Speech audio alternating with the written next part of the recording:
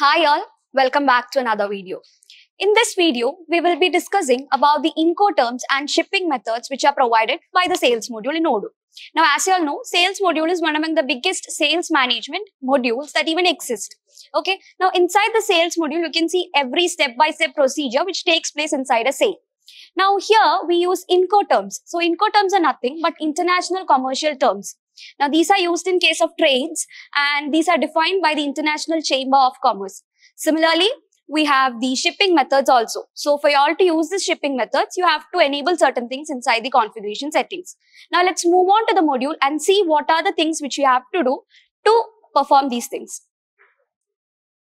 Okay, so now let's get into the sales module. So here is the sales, I'm opening it. Now the first thing which you have to do is go to the configuration settings and enable the shipping methods and also the Incoterms.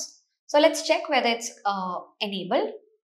So I'm going to the configuration settings here, and inside this you can see the shipping section where the delivery method is already enabled. So that's the shipping method itself. Now here we have the Incoterms as well. I'm enabling it and saving it. Now underneath you can see a lot of connectors. We'll talk about it later. Now all of them are enabled. So it's loading. Let's wait. Okay. Now if you go to the configuration, you can see the shipping methods as a menu inside the sales module. Okay. So you can't find the Incoterms here. If you want to see the Incoterms, you have to go to the accounting module. Okay. So open the accounting module. And inside the accounting, you have the configuration settings. There also you can access the Incoterms. So I'm not going to settings. So here under the configuration, you can see Incoterms. So I'm opening it.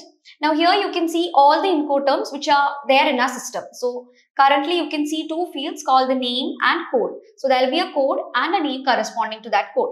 Similarly, if you want to add Incoterms, you can add them. Now these Incoterms are simply international commercial terms. Now they are basically used in trades and all. Okay. And they are defined by the Chamber of Commerce, as I said before.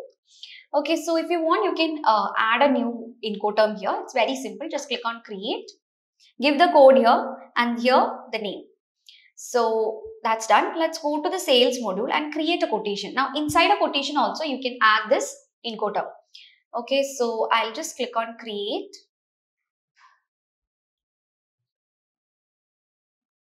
Here I'll mention the name of the customer and also add a product. So clicking on add a product here, I'll add acoustic block screen and I'll give a quantity of 2 or something. Okay, or simply one quantity will do. Okay. After this, you have the other info tab inside the quotation. Now, if you just take a look at the other info tab, here you have the delivery section, and under the delivery section, you have the Incoterm. So if you just click on the Incoterm there, you can see all those Incoterms which you created inside the accounting module. That is, just now we opened the accounting module, right? Now inside that accounting module, you've seen the Incoterm which comes under the configuration. Now there I showed you a lot of Incoterms which are there in our system. So those Incoterms can be accessed from here. That means they can be chosen from here. So I'll choose any one of these terms. It's just a term for some sort of a communication between the trades and all. So I've given that, confirming the sale order. Now then we have to do that typical sale order thing, that is to confirm it, validate the delivery and all. So here I'm going to validate the delivery. Okay, so I'll do one thing. Validate. Okay, it's validated. Now the demand and done quantity both are same. Let's go back to the sale order. Now here you can see the create invoice button has become active now. So what we have to do is click on the create invoice. So I'll choose regular invoice, create a new invoice. Okay, so the invoice is created. Now it's in the draft state. If you just scroll down and go to other info, here you can see the Incoterm. Okay, so here also we can see the Incoterm. The one which we chose in the sale order can be chosen from here as well. So I'll just confirm it. Okay, now if you just click on send and print, you will get the invoice here. Okay, so here you can see the invoice which we created. Okay, So I'll just save it. Okay. So this is how you make use of the Incoterms. Okay, that is you get that inside the invoice as well as the sale order. That is while it is in a quotation state itself, you can choose the Incoterm there. Okay, it's just a term. There is nothing much to do with it and all. Next, we have the shipping methods. Okay, so let's see. Okay, so let's move on to the shipping method. For that, I'm not doing the payment and all. Okay, so I'll keep it there. If you want, we can just proceed like register payment and all. You can do it from here. Create payment. Okay, so currently it's in payment state. Here you can see all the progresses which have taken place. Now let's go to the configuration, and here we have the shipping methods. Now in certain cases you won't be able to see this shipping methods menu inside the configuration. So what you have to do, you have to go to configuration setting, enable the delivery methods. Okay. So if you just open the shipping methods, you can see a lot of methods are there in the system. Now majority of these came just because you enable all those connectors inside the shipping methods. So if you just open the configuration settings, under the shipping, you can see a lot of connectors are there like FedEx, bpost, SendCloud, UPS, DHL, USPS, EasyPort connector and all. Now all of them are enabled, and that's the reason why you have a lot of shipping methods inside the shipping method menu. So let's open the shipping methods itself. Okay, so here you have a lot. We'll do one thing. We'll create a new one. So those are basically providers. So let's create a new one. I'll create as new shipping method. Okay. Now here you have the option to choose the website in which this should be available. I'm not doing that. Then here you have the providers. So basically we have a lot of providers like fixed price and based on rules are the most common things which we use. And other than that, we have the bpost, DHL, EasyPort. That is the connectors which we enable right now. So those connectors can be got as the providers inside the shipping method. Now here you have fixed price. So if you choose fixed price, what happens is that a fixed price will be taken as the shipping charge.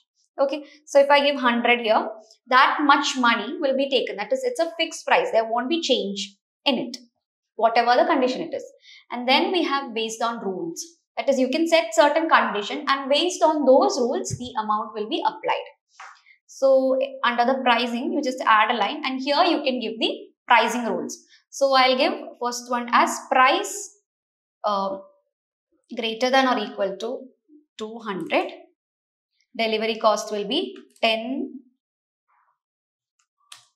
plus 2 into weight. Okay. Now I'll save it and close it. So here a rule has been created. Here you have a delivery product. That is nothing but if you create a sale order and you are adding a shipping method to it. So the shipping cost will be added as a delivery product. So for that, you can simply add a delivery product here. So we'll do one thing. I'll add a product. So I'll give the name as ship1, create and edit. Okay, so I'll star it, save it and close. So we've added a delivery product for this shipping method, and you can also add the margin percentage on rate. So you can see here the percentage will be that is this percentage will be added to the shipping price. So if you want to add margin on rate, you can just give the percentage over here. And also if you want to make the shipping cost as free, you can just check this box and give when it should be free. So I'm giving that as when the amount is above 200 or above 500, this shipping should be completely free. Okay, let's save it. Okay, then let's go to orders, quotation, create a quotation. So I'm adding a customer, also adding a product here. Okay, so I've added a product and the subtotal is 140. Okay, so here you have add shipping. I'm clicking on add shipping there. So here you can see a window where you can choose the shipping method. So I'm choosing the shipping method as the one which I created right now. So I'm clicking on search more. Okay, and here you have the new shipping method, and here you can see the provider is based on rules. So click on that, and the cost is 5 here. Okay, you can just add it. You can't change it, okay, because you did it based on rules. Okay, so here you added the shipping method, and here you can see like ship 1, which is the delivery product which we added. Okay, then you can simply proceed, confirm, and end it. Then I'm just removing it. If you added the quantity as 2, what happens is it becomes 280. I'll add it to 5 or something. Now it's 700. So I've given a condition as when it's above 500, it should be free. So I'll add shipping. Okay, so from here, let's choose the one which we created, which is new shipping method. Add. So here you can see the cost is 0. So it happened. So I'll show the writing there. Again, I'm adding. Okay, so here I'll open the new shipping method. So the shipping is free since the order amount exceeds 500. We gave such a condition, right? So that's why it's free of cost.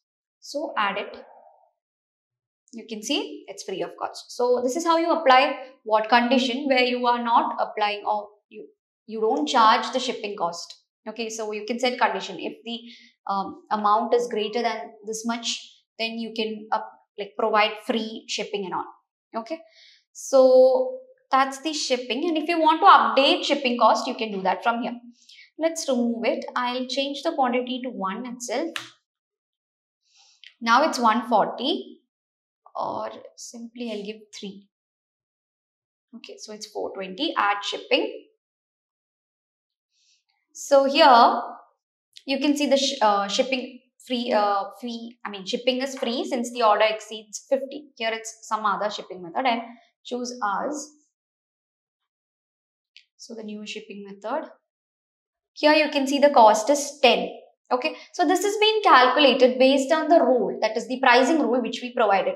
Before, when we chosen this, we got 5, right? Now it's 10. So based on the amount and the weight, I mean, we gave the condition as price, right? So based on the price, it will depends. That is, it will change. And if you give, like I've given 500 as a limit. So if you exceed 500, what happens is that you will get a free shipping. So simply adding it. Okay, so here you can see the shipping cost. And then we can confirm it and proceed. So I'll validate the delivery and all. Okay. So after adding the shipping process, what you can do is you can completely do the rest of the things. That is like validating the delivery, then what? Doing the invoice and all. So I'll just edit it here. Validate. Okay, so let's add lot and serial number for the product.